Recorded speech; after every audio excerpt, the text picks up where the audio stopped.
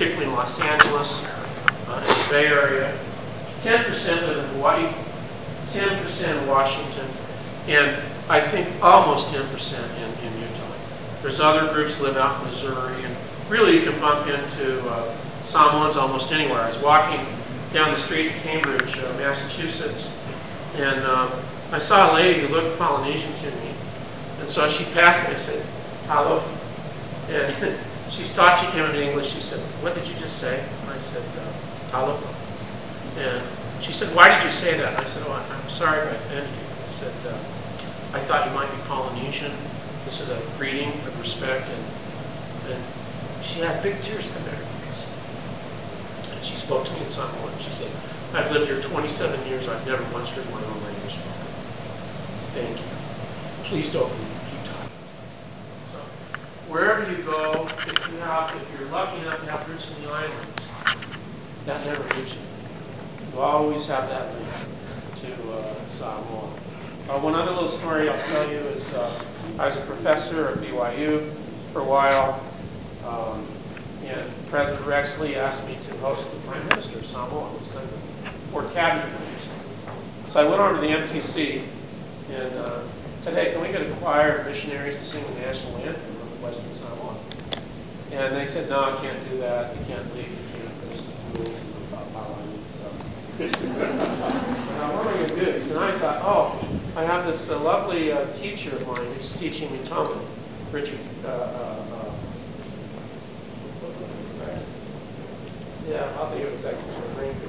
Anyway, he said, "Oh, no problem. We'll get these missionaries over there." So we had the missionaries, we had a few ringers from the Polynesian dance troupe come. So the Prime Minister walks in, and this is important. This is what I'm going to say. So I walk in early, and the U.S. flag is about a foot higher than the Western Samoa. And I grabbed the guy's sample and said, "Why is this?" He said, "Well, the Americans are always more important." I said, "Wrong." He said, "This is a head of state. It's equal to our president. Get a saw." And I found a saw, and I sawed off that flag so the two flags were equal in height. The Prime Minister and Cabinet come in, and there's President, and here's this choir, and they started singing the national anthem of Samoa. Do you know the song? Samoa. Yeah. And the Prime Minister, tears started coming down his cheeks. He started crying. I was standing next to him, so I whispered to him in Samoa. He said, "Why are you weeping?" And he said, he said, "I've never heard my national anthem sung outside my home country." Just had tears. So these links between Samoan Americans and the home country are very deep. Samoan Americans, I'm sorry, my Tongan friends, they are the largest non-Hawaiian Islander group the largest island group in the United States. And that group is growing very rapidly. I compared the 2000 census to 2010. In 10 years, the population of Samoan Americans grew 38%. Now, at some point, and we can talk about this, Jay, Samoan Americans are going to realize this translates into political voice. Samoan Americans are at the point where they should be aborted. Okay? And we need to talk about that because you are the fastest growing immigrant group from islands. Let's talk about history quickly because, again, I believe strongly that the path to the future is rooted in the past. The earliest radiocarbon dates archaeologists have of pottery, and I've held some of this in my hand, from Samoa, comes from the Nāfanua ferry berth. Whenever we were waiting for the work, I always go down and look around the sand and find a few pottery shards. They date to about 650 BC. It appears that Samoa and Tonga were settled about the same time, about 650 maybe 800 years before the Big Flood. It's not clear whether Tonga came first or Samoa came first, so I'll let you guys figure that out. But what is clear is that what happened in Tonga and what happened in Samoa was a real plowing of Tonga. As a botanist, I can see the plants that developed money and the breadfruit is, in my opinion, one of the greatest agricultural achievements in the world. In fact, we had a scientist come up from Houston that suggesting that this be used as space flights. I mean, it's almost a perfect food. Amazing cultivar, taro, tamu, this whole new agricultural system came. Polynesians were the finest navigators of planet Earth. When we talk about Alexander the Great, having raised it, I forget that. I mean, the Polynesians could ride their canoe. Well, let me tell you a story. So Captain Cook lands in Tahiti, and he says to the little Polynesian navigator that he meets in Tahiti, I guess this is the end of the island. Oh, no, just be would you like me to show you? He navigates them clear to Java. He says, oh, sorry, I got to go home. He builds a boat and sails back. I mean, the Maori migration, which came from probably somewhere in Tahiti, again, Fiji, Samoa, the staging areas. And from there, we navigated out to Hawaii, we navigated to Tahiti, navigated to Aotearoa. We had 11 rafts hit and this comes from Maori ethno history, the ocean at the same time. Each raft carried about 650 people. That's basically twice a 747. 11 of those things. And they went straight to Aotearoa. I mean, it's incredible. The navigation is deep in your blood. Linguistically, genetically, and blood types, it appears that the ancestors of the Polynesians came from Indo-Malaysia. I've worked in the Maluku province, down in Banda. I've been in islands where I can speak Tongan and people understand me. I know this frustrates you people in Utah. Maybe there was some sort of South American contact, but genetically, linguistically, botanically, Polynesians came from Indo-Malaysia. Samoa and Tonga were the earliest development of Polynesian cultures, and this was the staging for Tahiti, Hawaii, and Aotearoa. Do we have any Hawaiians present? We have Hawaiians.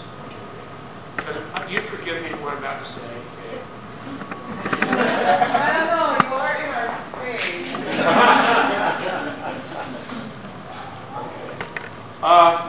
Let me just say that there's place names in Hawaii that every Samoan or Tongan will understand. Is that fair enough? Yes. Samoans were astonishing shipwrights. Astonishing. The earliest, this is from Bougainville's journal in 1768. They felt when they first saw Samoans, these people must have precision tools because the timbers on the craft, sailing craft, were so polished and fitted together so perfectly, they could not believe that that construction could occur with a stone axe. Could not believe that. Furthermore, when they landed up, they're sailing their big ship, the Astrolabe, from France. Okay, big deal. You know, think of, you know, your favorite was Mutiny on the Bounty or whatever picture you have of a sailing boat. These guys come in their boats and start sailing circles around the French while the French are under full sail. Blew these guys away. That's why they call it Isle of the Navigators, which was the first Palangi name for Samoa. So first European contact, Roggeveen saw them in 1722. He didn't land. Bougainville passed by Manua, and he says something really interesting. First of all, he said that the people were painted from the chest to the knees. What's that? Exactly. He says that some old man came out and held a root up to him and started talking. What's that? Abba. That's kava that he gave to show respect. And then he said something interesting. They had brought various trade goods. They brought nails, they brought axes, they brought beads, they brought fabric, and the Samoans didn't want it. Said the chiefs came out and they had their lupe, their I say it, dove, yeah, their fruit dove, and you know they had these beautiful multicolored doves, and fowling was this chief lead. It was a big deal, and that's something we ought to resurrect someday. I think it'd be really cool. And they have these like decoy pigeons, which they love, which would fly up and bring in little pigeons. And Bougainville tried trade for one of these pigeons. Said the chief said no, he wouldn't give up anything for it. And it was like, yeah, your technology is Palangi. Yeah, It's okay. Excuse us, we need to go sail. The rings around you now. So, Perus. I want to talk a moment about this. La Perus came from France. They watered in Tutuila on the backside there over at Asu. And there was an altercation in which 11 sailors were killed, French sailors. And you can see in Apia, there's actually the French embassy was made towards Milinuka. There's a little sort of plaque commemorating this massacre. And because of this death of the sailors, the word went out, whatever you do, and this is to navigators, do not go to Samoa. These are ferocious folks, they're vicious. And so what happens, unlike Hawaii, unlike Tahiti, Samoa was avoided for 40 years, 4 decades. Now, I've done a lot of research on this La Perus thing, and one of the great joys to me was to go to that village and meet the chiefs and warriors.